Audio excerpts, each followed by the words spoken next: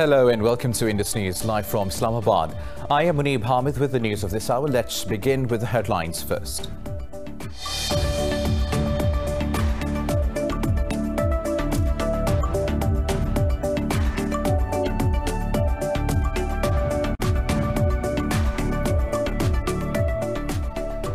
India has recorded the highest daily coronavirus deaths in the world, with 912 new fatalities, while the infections have crossed 3 million. Brazil has reported 892 deaths in the past 24 hours, bringing the country's tally to over 114,000. Pakistan has registered 4 new fatalities overnight, the lowest daily death toll since March. Globally, COVID-19 has claimed more than 800,000 lives and infected over 23.2 million people.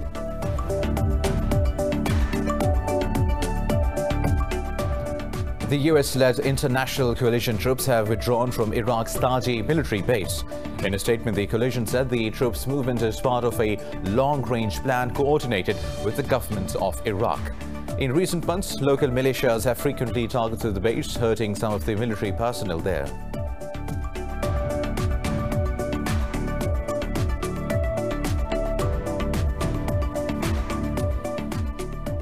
The Saudi-led coalition forces have destroyed an explosive-laden Houthi drone and a ballistic missile in the Yemeni airspace. Coalition spokesperson Kuldan Turki Al-Malki said the ballistic missile was headed towards the city of Jazan.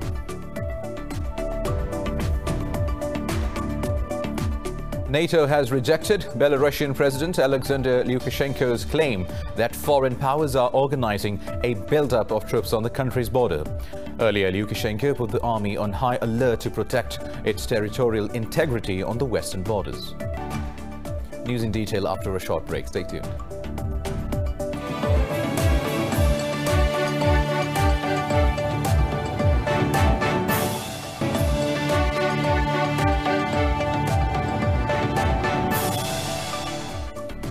Welcome back. Now we'll have the news in detail. India has recorded the highest daily coronavirus deaths in the world, with 912 new fatalities, taking its death toll to over 56,700. India's COVID-19 cases have surpassed 3 million, with over 69,000 new infections in a day. Brazil has reported 892 deaths in the past 24 hours, bringing the country's tally to over 114,000.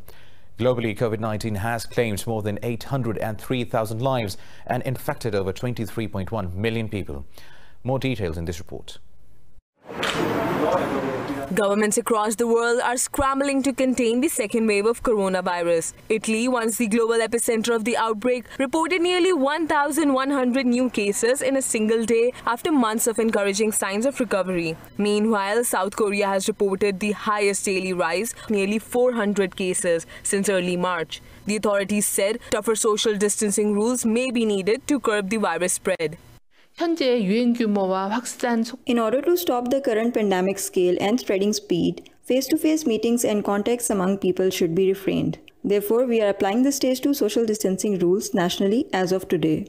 In Australia, after weeks of lockdown in Victoria State, new infections and the death toll has gone significantly down. The government is optimistic. Because of the amazing work that Victorians are doing, we will get to the other side of this, and then we can begin the really important process, that hopeful process of trying to repair, and I think succeeding in repairing the damage that this pandemic has done. Elsewhere, South Africa has also registered a spike in cases, with most deaths reported in the tourist hotspot of Cape Town.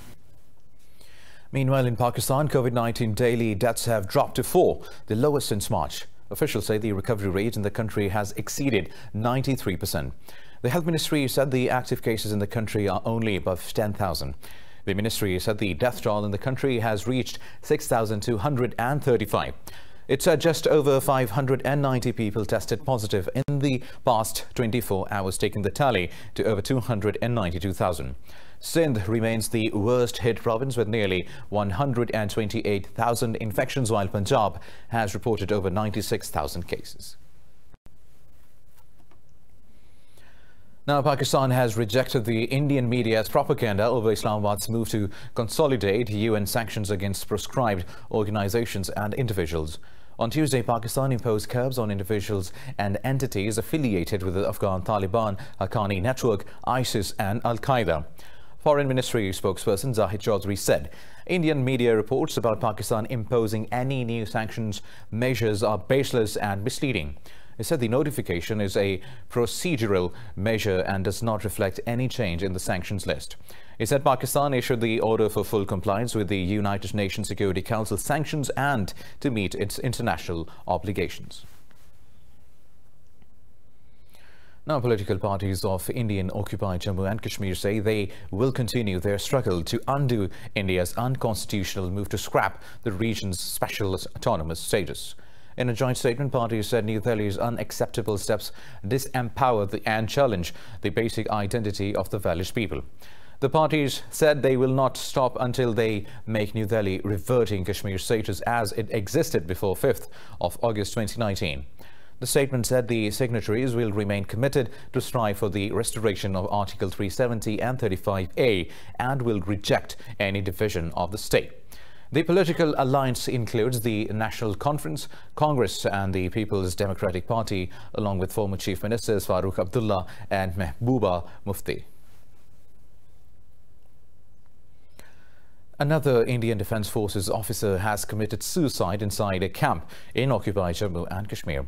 Air Force personnel Inderpal Singh shot himself at an Air Force station on the outskirts of northern Jammu state. The incident raises the number of such deaths among Indian troops deputed in the occupied valley since January 2007. The Defence Ministry revealed Indian Army of 1.2 million personnel recorded 895 suicides in the period from 2010 to 19. Another data shows more than 1,100 defence personnel from the Indian Army, Air Force and Navy committed suicide in the past decade. A former Indian Army officer said lack of discipline and poor leadership are factors behind the large number of suicides. One of India's most prominent lawyers is facing a Monday deadline to apologise to the Supreme Court or risk jail in a case testing the judiciary's openness to criticism. This has sparked a debate on freedom of speech in the world's largest democracy. Lawyer Prashant Bhushan was found guilty of contempt of attempting to scandalise the entire institution with Twitter posts. Bhushan depicted the country's Chief Justice on a motorcycle while the court work was curtailed due to COVID-19 pandemic.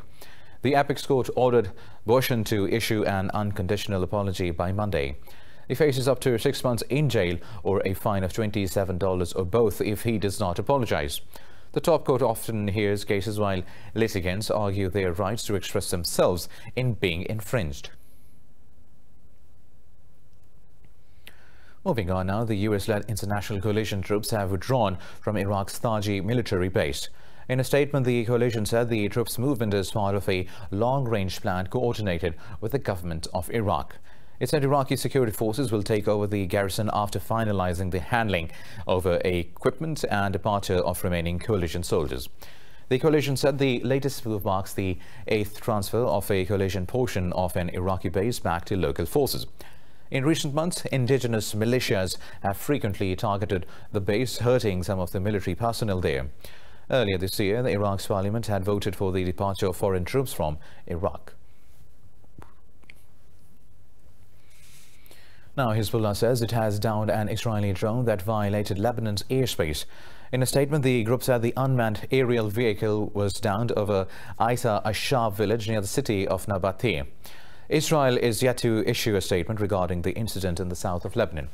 In the past, Beirut has repeatedly complained to the UN regarding Tel Aviv's violations of the Lebanese airspace.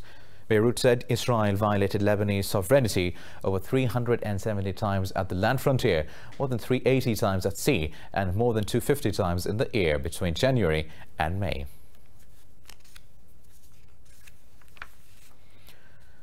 In Israel, police have detained 30 protesters as thousands gathered outside Prime Minister Benjamin Netanyahu's official residence in Jerusalem.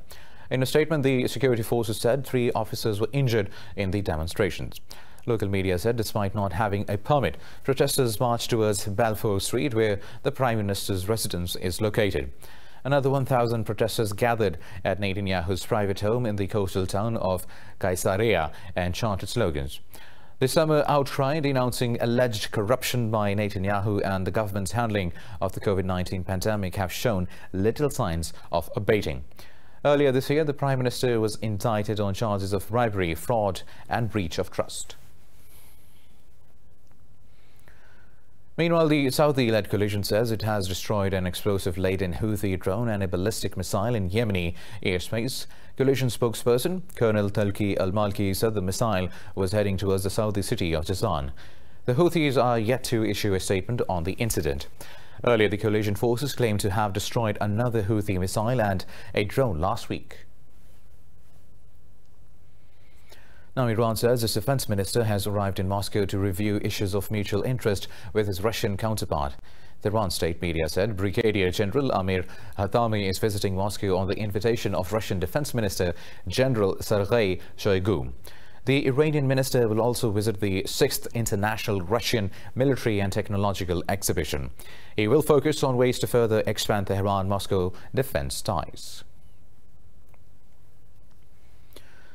Now, Sudan's Prime Minister Abdallah Hamdok Khartoum is ready to cooperate with the International Criminal Court over the Darfur war crimes case. In a televised address, Hamdok said the government will help bring the accused war criminals before the tribunal, including former President Omar al-Bashir. Hamdok also said the country is close to agreeing a peace deal with some rebel groups, with a formal announcement expected later this month. He said the country has taken significant strides to be struck off from the U.S. list of state sponsors of terrorism. Hamdok's pledge to cooperate with the International Tribunal comes after months of silence from Khartoum. Sudan's designation as a sponsor of terrorism makes it ineligible for debt relief and financing from the International Monetary Fund and the World Bank. ICC indictment accuses al-Bashir, among other, of war crimes, genocide, that killing 300,000 people. Now, a key meeting between Mali's military junta and the mediators from a West African regional bloc has ended after just 20 minutes. A delegation from the 15-nation economic community of West African states earlier arrived in the capital Bamako for talks. Nigeria's former president, Goodluck Jonathan, led the delegation and said President Keita was doing very well. The regional bloc has taken a hard line on the coup as it quickly shut borders and suspended financial dealings with Bamako this week. The African Union also suspended Mali's membership, whereas the US, UN and the EU have called for the restoration of constitutional order in the country. Meanwhile, police used tear gas to disperse a group of pro-Keita protesters in the capital. Now, the European Union says it saw new hope for Libya after the country's warring sides declared a ceasefire and vowed to hold nationwide elections. In a declaration on behalf of the EU, Foreign Policy Chief Josep Borrell described it as a constructive first step. He said the ceasefire announcement demonstrates the determination of Libya's leaders to overcome the current stalemate. Borrell urged concrete actions to enable a permanent ceasefire and a relaunch of the political process. On Friday, the UN-backed government and the rival Eastern-based parliament announced a countrywide ceasefire. Both the warring sides call for parliamentary and presidential elections to be held in March next year. More news coming up after a short break. Stay tuned.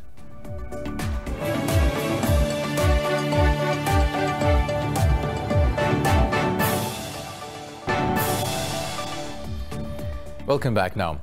NATO has rejected claims by Belarusian President Alexander Lukashenko that foreign powers are organizing a buildup of troops on the country's border. The presidential offices of Lithuania and Poland have also denied such allegations, saying Lukashenko was trying to divert attention from the real issue. Earlier, Lukashenko put the army on a high alert to protect its territorial integrity. Lukashenko also denounced mass protests in Minsk, alleging that Western countries were backing the demonstrators to oust him. Meanwhile, in an interview, opposition leader Sviatlana Shikoshkanashkaya said Belarus was undergoing a change and Lukashenko will have to step down. Shikoshkanashkaya, who is in self-imposed exile in Lithuania, said various world leaders had pledged support to the struggle of the Belarusians. Asking how they can help us, but I understand that I think they have no right and have no possibility to interfere into internal affairs of our country. And all I asked them is supporting the Russian people.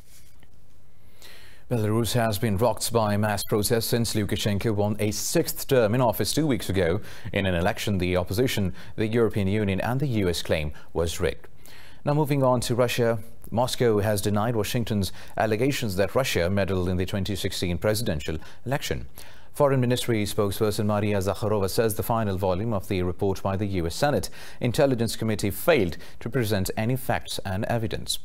Zakharova said the report repeats claims stated in the Mueller report that Moscow wants to undermine US democracy via cyber espionage. She said Russian interference is a made-up story in the course of domestic US politics. The spokesperson said Moscow regrets the damage done to its ties with Washington and warned the US against spreading anti-Russia myths. Earlier, a US Senate bipartisan probe concluded that Russia helped President Trump's campaign. The inquiry lasted almost 3.5 years, much longer than the other investigations. In Colombia, 3 separate attacks have left at least 17 dead across the country in the regions contested by drug traffickers, criminals and guerrillas.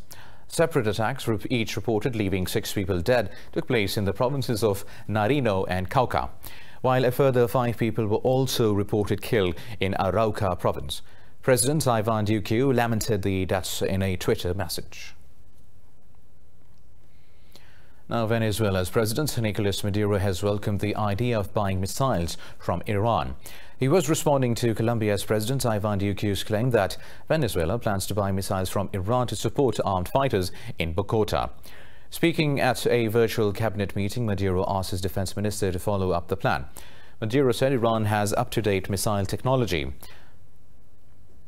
The truth is that this idea from the Colombian president is not bad. It had not occurred to me. It had not occurred to us, Padrino. It is a good idea to speak with Iran to see what short, medium and long-range missiles they have, and if it is possible, given the great relations we have with Iran, to then buy good missiles so as to reinforce aerial and territorial defenses in Venezuela. Well, Maduro said Venezuela will buy missiles for defense purposes against imperial aggression. Now moving on, in the United States, police have shot and killed another black man in the state of Louisiana.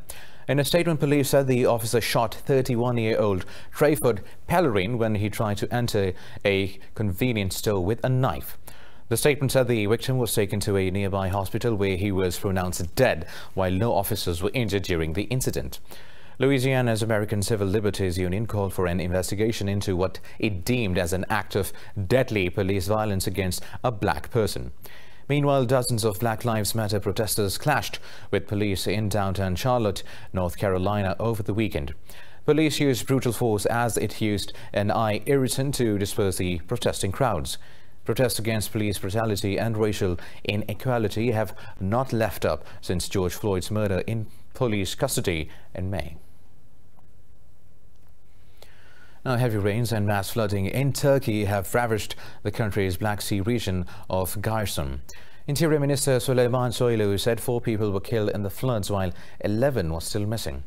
Soylu said 133 people have been rescued so far as the floods continue to damage buildings and causing vehicles to drift from the roads. He said rescue teams from surrounding provinces as well as the capital Ankara have been mobilized to the area. The authorities say Kanakti, Gorel and Dagan Kent districts will continue to receive heavy rainfall in the coming days.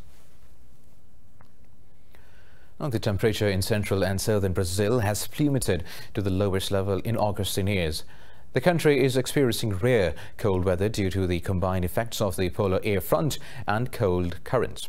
The coastal areas of the southeastern Brazil have been hit by rainstorms. Rio de Janeiro has seen over 125 millimeter downpour in the past 24 hours. 3-meter-high huge waves were seen crashing against rocks along the southern coast of Rio de Janeiro. The Brazilian Navy has issued a 36-hour blockade order on the southeast coast, prohibiting any ship from going to sea. Sao Paulo experienced a record low temperature of 8.2 degrees Celsius on Saturday, which was rare in 60 years.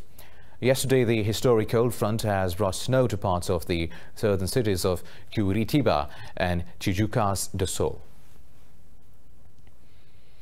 In the U.S., wildfires fueled by high temperatures and ongoing lightning strikes continue to ravage California.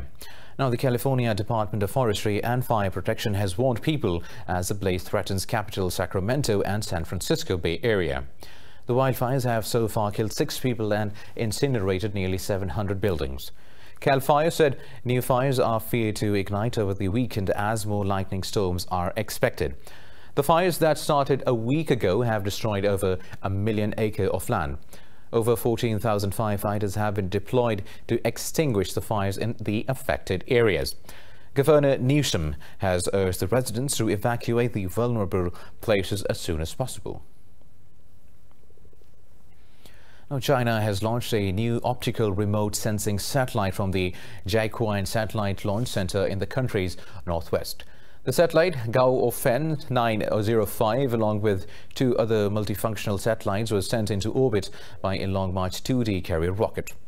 The remote sensing satellite will test its latest technologies, including communications, navigation and remote sensing.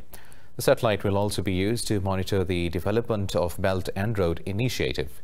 The other satellite will carry out tests on the latest information gleaning technology for aircraft and ships. The satellite has been designed and built by China's Academy of the Military Sciences. The launch is 343rd mission of the Long March rocket series of China. Now, all COVID-19 vaccines are designed for the generation of neutralizing antibodies against the novel coronavirus. Yin Weidong, CEO of Sinovac Biotech, says researchers found a kind of protein S which can activate human bodies to produce antibodies. Yin said scientists are developing 2 major types of vaccines related to the protein S. His pharmaceutical company Sinovac has created a vaccine which can help people develop COVID-19 antibodies within a month. Small mutations will not affect the vaccine, and the same vaccine can deal with different epidemic strains. In fact, if there is a mutation, it will be a tiny mutation of nucleic acid, which is the mutation of the virus's RNA. But it does not mean that the virus has changed into a different type. The virus itself cannot mutate on such a big scale. Meanwhile, in Germany, scientists have staged a concerted experiment to study how big gatherings spread COVID-19. More in this report. Around 1,500 volunteers equipped with tracking gadgets attended an indoor concert in Leipzig, Germany. Researchers want to find out how cultural and sporting events can safely take place without posing a risk to the population amid the coronavirus pandemic. Volunteers were handed protective face masks, typically used in hospitals, and bottles of fluorescent hand sanitizer. We find it important that events can happen again.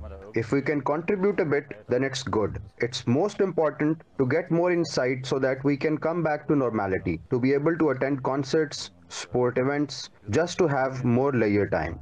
Stefan Moritz, the head of the study, told the news conference after the concert that he was very satisfied with the discipline of the participants. He said results of the study, which is being financed by the states of Saxony and Saxony-Anhalt, were expected in 4 to 6 weeks. Of course, we had to cut back on the fact that it is now only 1/3 of the expected number of people. But I think we can cope with this. I think we have very good data, but not 100% of what we had hoped for. But we have a very good database and we can work with it. Sporting events such as Liverpool's Champions League soccer match against Atletico Madrid and the Cheltenham Festival have been blamed for playing a role in spreading COVID-19. A decision to grant approval for a concert of German singer Sarah Connor with 13,000 attendees on September 4th has faced sharp criticism by virologists and local politicians. Now let's have a look at the weather updates across the globe.